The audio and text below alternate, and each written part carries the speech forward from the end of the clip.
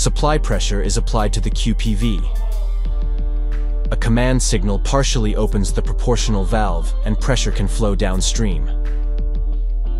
Commanded set pressure is applied to the vessel.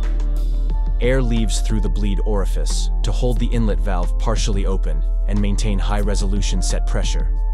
To quickly reduce set pressure, a zero command is sent to the QPV. The inlet valve closes. The exhaust valve opens. Output pressure relieves through the exhaust valve and orifice until vessel pressure reaches atmosphere.